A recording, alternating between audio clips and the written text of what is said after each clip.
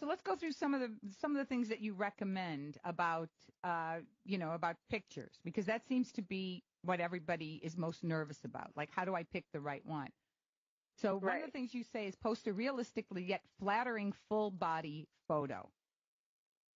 Yeah, I mean, you should definitely have at least one or two like full body pictures. You want to be honest about what you look like, and if you only post pictures of your face, then maybe people think you're hiding something or whatever. So you should definitely have a couple full body photos. And do you think that people who don't feel comfortable with a full body photo, that they probably, it's going to be worse for them if they don't post one?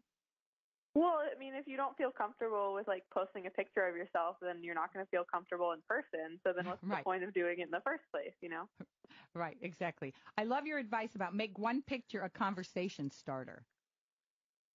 Yeah, doing like some sort of activity or something, one of your hobbies, because, that'll typically attract someone that has the same interests. So, like I posted a picture in a hockey jersey, so I get tons of messages from guys being like, oh, like I love hockey too, or let's go to a game. It's just like an easy conversation starter.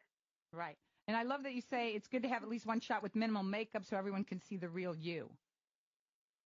Yeah, I mean, for me, that's more applicable because I'm a makeup artist, so I wear makeup a lot. But right. I feel like just a lot of women try to wear more makeup, like in pictures, even though they might not normally wear that much makeup. So, I mean, at the end of the day, I think just having a variety of pictures, like, I wear red lipstick often, so I'll have like one picture with red lipstick and then one wearing minimal makeup. So